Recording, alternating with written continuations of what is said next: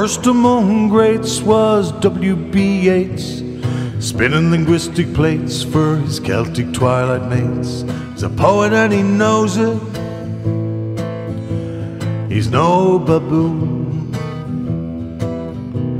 Seamus Heaney raised a glass to the Queenie. With words he was no meanie, so he made a lots of greenie. He's a poet and he knows it. He's no buffoon. He's a poet and he knows it. Just like Paul Muldoon, reaching for his plume in the month of June as he considers the moon. That's what poets do. You know who's really nice? It's that Colette Bryce. She stay up all night making the rhyme I just to write. She's a poet and she knows it, just like that green fool. You know who said feck it? It was Samuel Beckett. With a rhyme he tried to perfect it, but his head he just directed. He's no poet and he knows it, not like Muldoon. He's no poet and he knows it, like Paul Muldoon.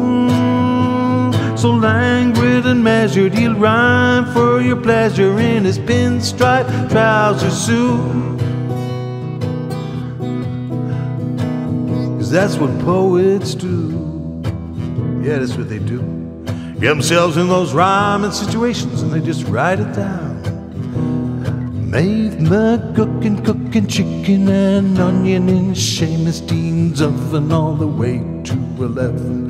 Paul Amin had a crazy dream about Spinoza and Bean and the drinking spree. They're all poets and they know it. They're all beautiful poets and they know it,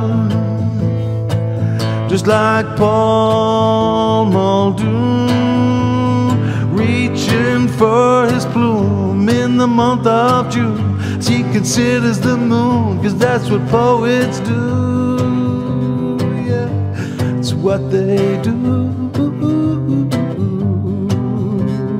Charlton Heston put his vest on.